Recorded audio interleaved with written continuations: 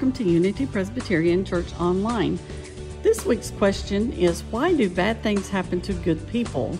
Let's listen to Pastor David's answer, especially to people who doubt. I know it doesn't feel like that outside, but summer will be winding down, and so we'll be starting something new in the middle of August. But this question today is really a challenging one to answer. Here's what we'll be discussing. Why do bad things happen to good people? I know you've wondered that before. And there's some examples: cancer, school shootings. How do we explain, especially to those who doubt, an all-powerful God and the horrible things that happen to innocent people? Well, in many ways, this is the question that Christians have to answer, both for themselves, but also to those who are outside the church. I can't tell you how many times as a pastor I've heard a variation on this question, where people have just wondered, okay, how can there be a good and faithful God on the one hand, who's all-powerful and can do anything God wants, but then I see this world on the other hand, and the world is full of pain. The world is full of suffering and of evil. How do we reconcile the two things?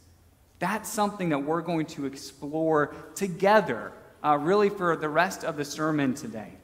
Some people wonder, can't God just stop it? I mean, can't God just, if God is powerful, stop all the evil from ever occurring on this earth? And I thought about that this week, and I wondered, okay, well, consider this. What if God did? What if God stopped all possibility of evil in this world? Can human freedom still exist? Can God stop evil and still retain the possibility of free choice, of human freedom? There are some things that are impossible, even for God, because they are intrinsically contradictory. It's kind of like that question. Can God create a stone that's so heavy that not even God can lift it? You go, oh, that's kind of hard to answer. That's a little bit of a gotcha question, isn't it? Because any answer you give isn't going to really reflect very well on God. You could say, yes, I mean, God can do anything. So God can make a stone that's so powerful, so heavy that God can't lift it, but then you're saying God has a limit. There's something God cannot do. And so then you think about it and go, but I don't want to say no. I don't want to say there's something God can't do. And so you're just kind of stuck. But what I would do when I would look at that question is I would say, well, the question itself is inherently contradictory. It's kind of like this. Can you create a round square? Well, you'd think no. I mean, inherent in being a square is four sides. You can't have a round square. It's a meaningless question. Which brings us back to our question today. Can God have created a world where humanity was free to act however they wanted to, but where evil choices never occurred? And I would say no, because that's a contradictory question. The freedom of choice necessarily leads to the possibility of those choices being evil. We live in a world where God chose to give us the ability to choose. And I think that's why all through Scripture, God is almost pleading with people to choose love, to choose the way of God, to choose building the kingdom of God right here on earth. It's because God realizes the very possibility of that choice being inherent in every human heart. So God chose to make this world just as it is, even with the possibility of evil. As I began to think about that, I thought, the reason that probably occurred is because choice is essential to us being human. If we did not have choice, would we really still have our humanity? Probably not, because if we were programmed to only do good, we'd be more like robots than really humans. Well, but God created us with the free ability to choose. And then God asks us and encourages us to choose the good and the loving thing. What we see so often in this world is people don't do that. In the 5th century, St. Augustine was wondering about this same question, which really I take some comfort in, that we're not the only Christians who wonder about questions like this. All the way back in the 5th century, people were wondering about this. And here was his answer. I really kind of liked it. He said, you know what? If we loved in the way that God wanted us to love, there would be no possibility of evil. And what he meant by that is he came up with this concept called ordered love. He said, if we love things in this order, then evil would not exist.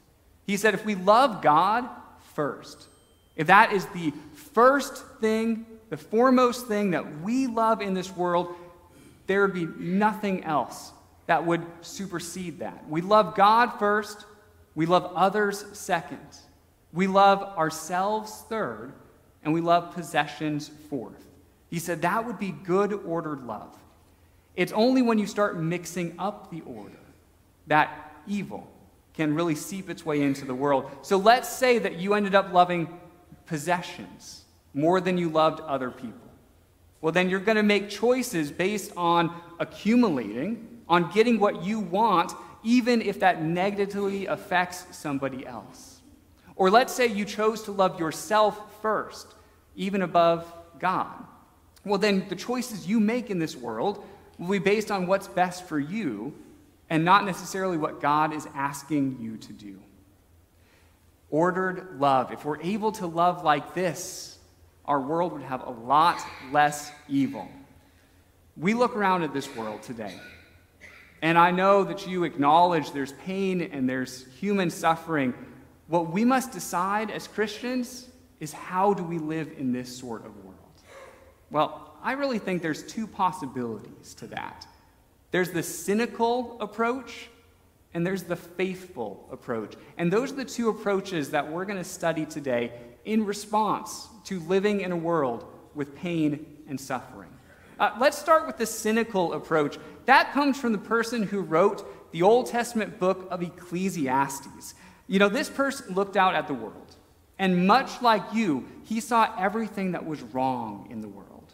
He saw evil, and he saw suffering. He saw pain and death, even for innocent people, and based on all that he saw, this was his conclusion. He says, I looked and saw all the evil that was taking place under the sun. I saw the tears of the oppressed, and they have no comforter. Power was on the side of their oppressors, and they have no comforter. And so based on what he's seeing here, he says, I declared that the dead who had already died are happier than the living who are still alive. But better than both is the one who has never been born, who has not seen the evil that is done under the sun. Whew. Okay, that is one approach, isn't it? Here, the author cannot reconcile a good and loving God with the world that he sees. In this world, he sees oppressed people who are innocent, and yet there's no one interceding for them, no one bringing justice for them. He looked at this and said they don't have a comforter. And he concluded that it'd be better to not be born at all than to see all the evil that exists in the world. That's one approach that you can take. I mean, this is kind of the approach where you see something horrible happen in the world and you throw up your hand and say, I don't know what to do with this. Or maybe you go run into a corner and weep because you can't comprehend the pain that you're seeing in that moment. I mean, it is really easy to feel helpless in the midst of all the pain in this world. But as Christians, we are not helpless in the face of evil or suffering. There is a way that I believe God wants us to live in the midst of what we are facing. I call this way the faithful approach. And the faithful approach comes from the book of Hebrews. The author of Hebrews is writing to first century Christians. And first century Christians were enduring quite the suffering. quite the amount of trials and persecutions. This was a time when it was illegal to be a Christian, where Rome had built this Colosseum and then were dragging in Christians to be tortured and executed in the Colosseum. This was a time when Christians were torn from their homes and then brought to the public square to be publicly shamed and insulted. This was a dangerous time to be a Christian. And the question we ask is, how should these Christians live in the midst of all of this? And this author of Hebrews provides for us a roadmap. It's a roadmap that I think worked well in the first century, and I think it's a roadmap that continues to work today in the 21st century. Here's how he begins. He says, "Remember those earlier days after you had received the light," meaning after you had become a Christian, "when you endured in a great conflict full of suffering. Sometimes you were publicly exposed to insult and persecution. At other times, you stood side by side with those who were so treated." So the author is speaking of this time that I referred to, of conflict, of suffering, of persecution. And he wants to make it clear that they who are reading this, they had to endure that firsthand. And sometimes even worse, they had to see their loved ones or friends endure it as well. And notice that part of this was this public spectacle of Christians being dragged out into that public square to be insulted. I bet those Christians at times threw up their hands and said, "God, can't you do something? God, can't you intercede for me in some way? God, why are you, all-powerful, allowing this to happen?" Because I bet those Christians in the first century wondered the same thing that our question is wondering today. The author of Hebrews doesn't give an easy answer right away. He's realistic. He continues to share their examples of suffering. Here's what he says next. He says, "You suffered along with those in prison, and joyfully," oh, there's an interesting word, "and joyfully accepted the confiscation of your property, because you knew that you yourselves had better and lasting possessions." So what he's alluding to is at times Christians in the first century were physically forced from their property. If they were not allowed to live in their dwelling anymore, what that meant is Rome would either imprison them or send them into exile. The author of Hebrews is realistic. He says, I see this all taking place. And so what encouragement could he possibly give to them? Well, how about this? The author of Hebrews says, even though your property is being taken away, one day you will receive possessions that are better, that are longer lasting.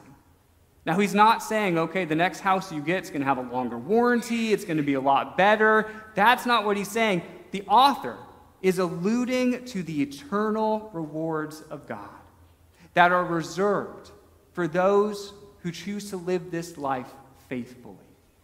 He is telling them to keep an eternal perspective, even in the midst of all of their suffering. I think that's our first takeaway for today. When we say, how do we apply the first century to the 21st century? This is it. We take an eternal perspective when we are in the midst of our own pain and suffering.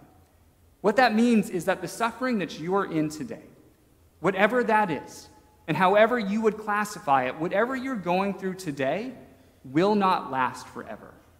It has an end. It is temporary. But the rewards of God, the faithfulness of God for you, that is eternal.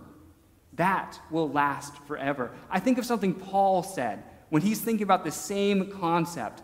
And he says the suffering you're in today, he calls it a momentary affliction.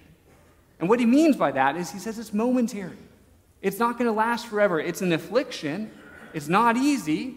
You wish you didn't have it, but it has an end point. In fact, here's how he puts it. He says, for this light, momentary affliction is preparing for us an eternal weight of glory beyond all comparison, as we look not to the things that are seen, but to the things that are unseen. To choose to live this life faithfully is to make the choice to look for the things that are unseen, as well as the things that are easily seen. Because when you're in suffering, what is easily seen? It's the suffering, right? When you're in pain, it's hard to see anything else besides the pain that you're in. But Paul is saying, don't just do that. Look towards what is unseen as well. The unseen reality of the presence of God that is here for you. Because when you keep that perspective in your mind, that eternal perspective, what you realize is that I'm being prepared for something greater. And whatever I'm going through right now can be a preparation process for what comes next. We can see easily our suffering. But Paul says, look to those unseen promises of God. So I think when we keep this eternal perspective, it will become much more challenging to remain cynical, wouldn't it? Because you know that even in your pain, that God is good, that God is in control of your life and in this whole world. All right, so we keep the eternal perspective. What else can we do? Well, the author says this next. He says, so do not throw away your confidence. It will be richly rewarded. Yes, you keep your confidence even in your suffering. So I think the natural question is, confidence in what? If I'm sick, it's hard to maintain confidence in my body. If I'm going through something where I see something in the world that's very traumatic for me, maybe it's a school shooting, it's hard to maintain my confidence in the goodness of my fellow man. But guess what? We don't have to remain confident in these things. We keep instead our confidence in God, and specifically that God is good and that God is in control, even in the face of evil and suffering. That word confidence is used later in the book of Hebrews, but translated a little bit differently. It's translated as courage. I really like that, because I think it takes courage to continue to live faithfully in this world, trusting in the goodness of God, even in the midst of all that we see. And we see a lot these days. I don't think we realize sometimes how unusual it is that we are so in tune with the suffering all around the world. I mean, you can turn on the news any day, and immediately you know the worst things that are happening around the world. That would not even be true maybe 50 years ago, where you would know the suffering maybe in your community, but we're exposed to it now on a so much greater scale that it can seem overwhelming. Paul says, keep confidence, not in that, not in what you see, but in the God who is in control of everything. I'm so inspired by those people who go through really hardships and challenges and who are able to still hold deeply to their faith. I'm sure you can think of examples of people like that in your life who have gone through something really hard, and yet when you talk with them, you see the goodness of God, faith in God, and was pouring out of them. What that means is that when you go through hardship, you can be that inspiration to others. When you hold on to your faith, others can look at you and say, I see the goodness of God still at work in this person's life. So we have these two things. We have the eternal perspective, and we have confidence in the goodness of God. But there's one more thing that the author of Hebrews wants to end with.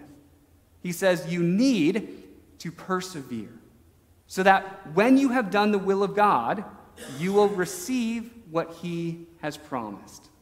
So people who are choosing to live in this faithful approach will choose to persevere through the challenges of life without becoming jaded or cynical. Think about that word persevere for a minute. It really means two things in this context.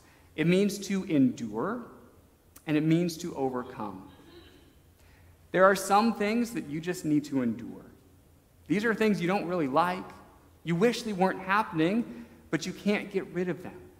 And so instead of saying, woe is me, or instead of just becoming cynical towards the world, you say, okay, God, I'm going to get through this. I'm not going to give up. I'm going to endure because, God, I know that you're with me. And I know that you'll strengthen me even though I'm having to go through this. And so is there something in your life right now that you have to endure? Is there something in your life right now that you have to overcome? This is what the author means by persevere.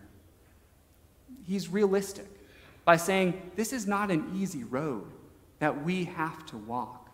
This life is not always the easiest life, is it? But guess what? You don't walk this road alone. I mean, for one, look around you. You've got the community of faith, and all of these people are walking this same road with you.